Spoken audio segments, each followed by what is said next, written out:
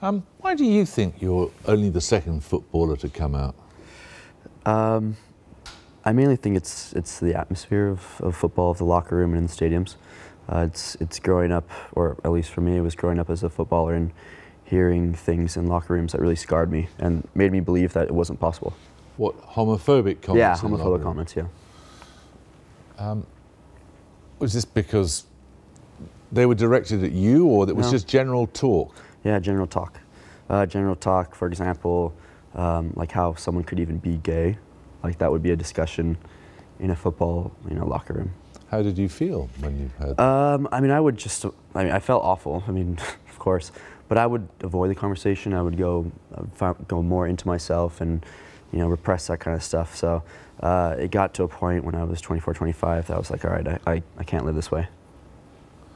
And you came out just after you announced your retirement, or same sort of time? Yeah, I mean, I came out to my family in October, November, and just made a plan to how I was going to come out and stop football, and I didn't really know what the reaction would be. I didn't. What was the reaction?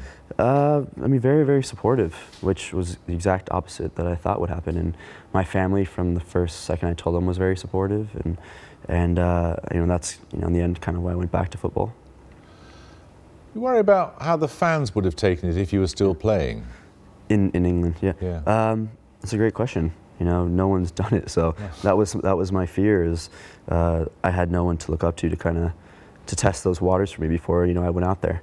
I did it back in the U.S. because there's not as big of a spotlight, in football. My family's in LA, so if I was really struggling, I could always just go home.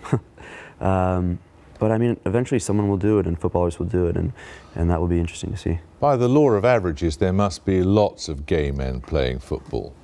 Do you ever come across them? No, I haven't come across. I haven't received a letter or a text or anything from one footballer that wanted to talk about those kind of issues. I've received phone calls, and I've spoken with all my friends here in the UK and around the world that have supported me, but I haven't had one message from a footballer. What do you deduce from that? It reminds me of the fear that I had, and it's like sometimes you forget when you're on the other side, but you remember that atmosphere and how it made you feel. Because by the law of averages, there are lots of gay footballers. Yeah, I know, but that just shows what the problem, that there's a huge problem, and what do you do to change that? Is you try to support them to create an environment that is that would support them to come out and that they would feel comfortable in, but it's really tough. It's tough. Do you, in any sense, wish you had done it while you were still an active player? Well, I mean, I'm an active player now. You are now, but at the time you said, UK. I'm quitting. And Yeah. No, I'm happy the way I did it. I got to step away and kind of take some time to myself. I didn't have people dragging me to do interviews or do anything like that, and I was in total control. I could say whatever I wanted to say. Yeah, but clearly you feel now you've got some sort of duty. Yeah, no, I do. I mean, I know and I realize that I'm the only one that's doing this. So,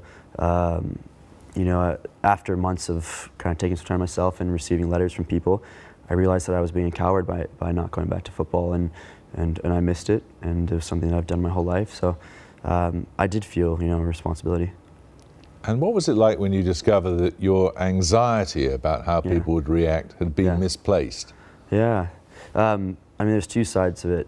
Sometimes people say, do you think footballers make a bigger deal out of it than it is, or athletes? And I say, no, definitely not. I mean, there's obviously things that's the reason why they're not coming out, is because they hear so many things that scare them. But my mom said to me, I think, have you learned that you should give people a chance as well? Give people a chance to get to know you and to see that, yes, you're a footballer, you're gay, but there's, more sides to you. So I did learn that lesson from this, that, to be open with people and to give people a chance. Were your parents surprised? Yes and no. They say sometimes they were, and then like, yeah, but then you dated a girl, so you threw us off. I was like, okay. I was like, all right. So that's what I've heard from everybody. I guess I was a good actor. Do you think it's harder to come out if you're playing in a team sport as opposed to an individual sport?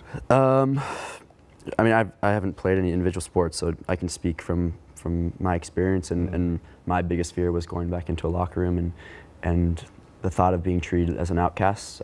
That was the one thing I didn't want to do. So playing in a team sport, obviously you're dealing with all those personalities, people from all around the world. Do you, I mean, is it to do with being naked in the locker room together, or it's not that? No. It's just sitting there with all the guys. Yeah, it's sitting there with all the guys and the banter and talking and trying to fit in and all that stuff. That's, you know, it's your team, it's your brothers. You fight every weekend to win a game together, and you know, to be outcasted from a group like that when you're there every day is awful. So, you know, I felt inside that way, but you know, I wasn't treated. No one knew I was gay. No one, you know, accused me or, you know, pointed a finger at me. But you know, they didn't know. You know. Do you think it was an unfounded fear? No, because it was the things that I heard my whole life that scared me. You know, I'm from a very conservative Catholic family in California, and I've been playing football my whole life. And the amount of things that I've heard in stadiums and in locker rooms just made me think that there's no way I can come out and play soccer. But they're not talking about you. I know, but they're still talking about, you know, people. They're talking about people in the streets. They're talking about how could you even be a gay man? How could you fall in love with a man? So I'm hearing these conversations, and I'm riding the bike, and I'm just like, oh my gosh, you know, this is not an atmosphere for me. But it wasn't, you know, in retrospect, it wasn't something you really needed to fear. No, I guess if I maybe would have, you know, come out and been like, well, actually, wait, I think, you know, it would have been a bit awkward, but then maybe after a few days or a week, they would have gotten over it. So that's why I'm hoping that other athletes would do it. Well, good luck to you. Thanks. Thank you so much.